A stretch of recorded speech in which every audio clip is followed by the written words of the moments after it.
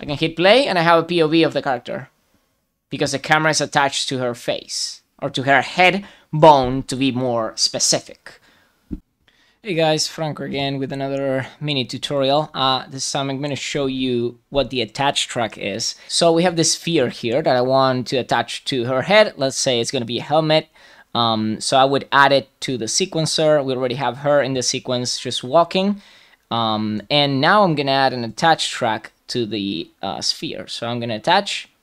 I'm going to pick her, and then it's going to ask me where in her skeleton I want to attach this. This is a particular case because this is a skeletal mesh. If it's not a skeletal mesh, and if it's another static mesh, this works anyways. If it's the rig rail, you would attach it to the rig rail component, etc, etc. So I'm going to go ahead, and the first thing you're going to go, it's, well, something's wrong, right? And yes, because you need to zero out location. You always need to zero out location. So I zero out, and that's it. That's her head right now. I'm gonna just make this smaller. Not that small. There we go. A 3. All right, and now I can work with going into the 0 frame and just offsetting this so it is where I want it to be. As long as it's in the 0 frame, it will not move then. So now she's moving and she has like a new golf ball head. And now say we want this to not be throughout the entire shot. We want this to be, and let's say she stops here and she drops the helmet, right? So how would you do that? Well, you need to cut the attach track. And the way of doing that is trimming right and preserve. So that way, it will stay in the position it was previously to the attach. In the very, very last position it was, okay? And that way, you can then animate whatever you want or whatever you need with this object. Say you put it here, and let's set a keyframe, it flies around, it's attached to her, and then it falls to the ground. Let's say it falls to the ground, okay? Just bear with me, this is just a simple, very easy and quick explanation. So she drops her helmet in a temper tantrum, and then the helmet falls to the ground. And that's it.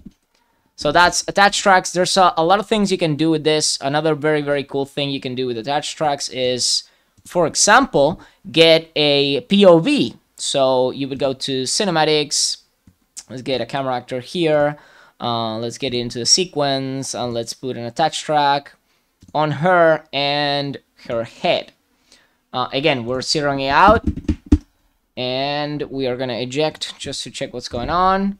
So the camera's looking up, so we would want something like this, and then the rotation is also wrong, so we would want to zero out the rotation. And then we want to fix this. Okay, so the bone in her head is tilted to the side. That's why this is all wonky and whatnot. So minus 90 is a 0. And this is, let's not do 0. Let's do something like that. And let's change the focal length. Something like that. And now the attach track, see, this is a mistake, right? This is good that happened. So I left the playback, the pointer in here, so it made the attach track from this point onwards. So the camera is attached, but it's not attached here, and breaks. So what I need to do now is go all the way back and attach the camera. And now this will work. And this is essentially a POV.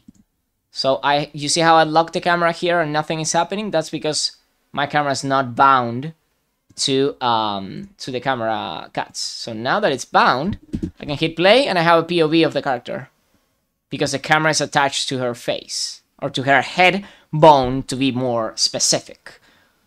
Alright guys, that was it. Attach tracks, a few uses, a helmet that falls to the ground and how to cut the attachment, and then a camera and a little nice POV. Obviously you can do this too and it will look very video gamey. There's the helmet falling off. Alright, any questions? Again, on the post. Bye!